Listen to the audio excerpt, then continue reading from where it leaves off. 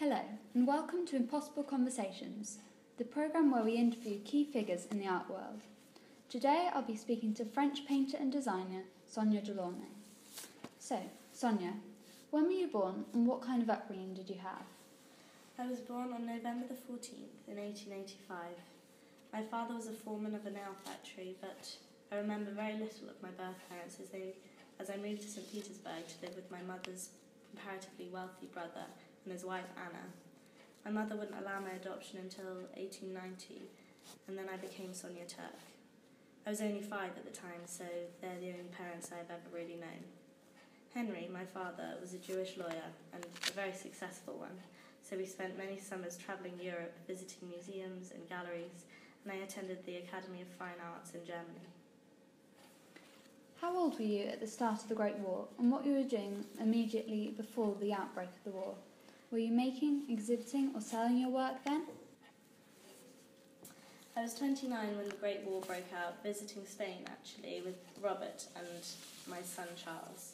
Robert, my husband, is my second husband after my failed marriage to Wilhelm Ude, who I'd married to please my parents. They disliked my artistic career. Ude allowed my entrance into the art world through his exhibitions and his connections. I met Robert in Paris, where I'd been living and studying. We married in November 1910 and Charles was born in January of 1911. Robert and I shared similar passions for the neo-impressionist movement and geometric shapes and colour. What did you do during the Great War? It was around this time that I decided to move away from naturalism and perspective.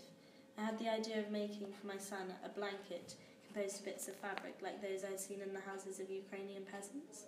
When it was finished, the arrangement of the pieces of material seemed to me to evoke Cubist conceptions, and we then tried to apply the same process to other objects and paintings.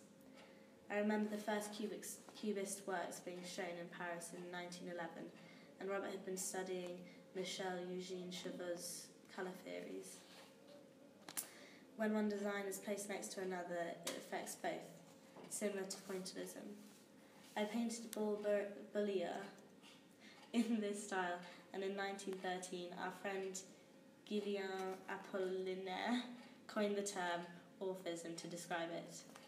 After this I met Blaise Cendrars, the poet and my good friend. I illustrated his poem Prose of the Trans-Siberian and Little Jehan of France. There was a long accordion pleated book using simultaneous colour principles, merging text and design. I sold these by subscription. It was popular with the Paris critics, and I believe it was shown at the Autumn Salon.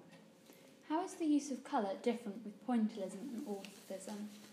Pointillism is a technique using dots of primary colour placed next to each other, which trick the eye, whereas simultaneous colour can be used on all forms, not just abstract shapes, but more complex ones. It focuses on the distribution of colour and their effect. Where were you when the war ended, and what were you doing? We had decided not to move back to France when the war broke out, and after spending some time in Madrid, moved to Portugal, where I mostly painted. The Russian Revolution brought an end to the financial support I received from my family, so we began to search for a separate source of income.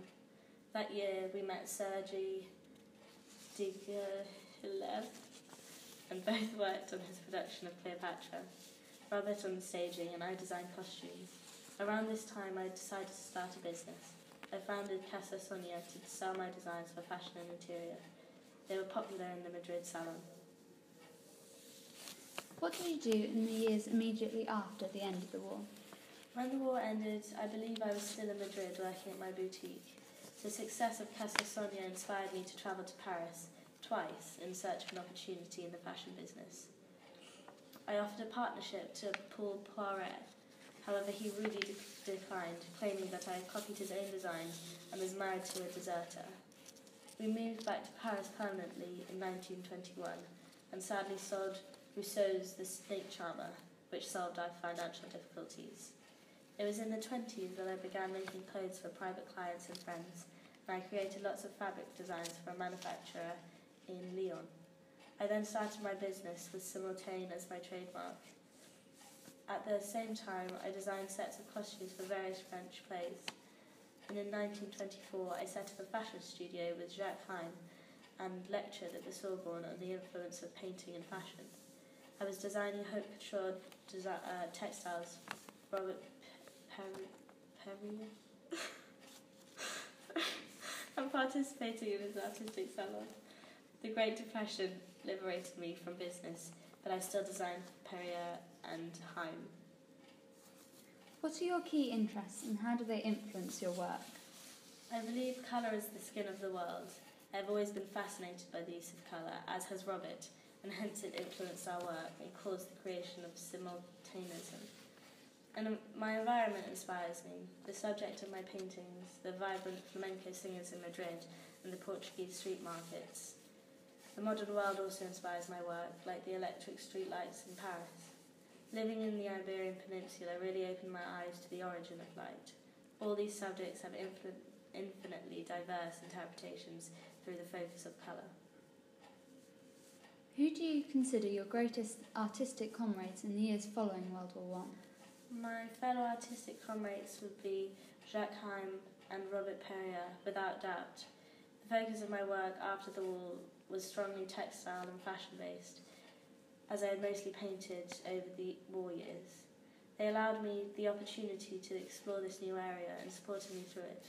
Of course, my husband was also an artistic companion as we created our own style of cubism together. You talk a lot of your husband, Robert. Did you ever collaborate with him? Our most notable collaboration was the creation of Orphism. However, I helped him decorate 2 pavilions at the 1937 International Exhibition of Decorative Arts and Modern Industry. However, I didn't want to be part of the contract for commission. I chose to help Robert if I wanted to. Who influenced you most in your work as an artist? When I was young, I loved to visit the exhibitions and galleries in Paris of post-impressionist art, such as Van Gogh and Rousseau, and the Fauves, Matisse and Derain. My work was strongly influenced by these artists at the time, for their bold colours and movement. Of course, Robert and Michel-Eugène Cheveux inspired my use of colour. In Robert Delauney, I found a poet who wrote not with words but with colours. They created the colour theory at the basis of my work after 1912. Blaise Cédras' work gave me a push, a shock. The book was one of my first collaborations and forced me to work in a way I'd never before. What is your greatest achievement before 1935?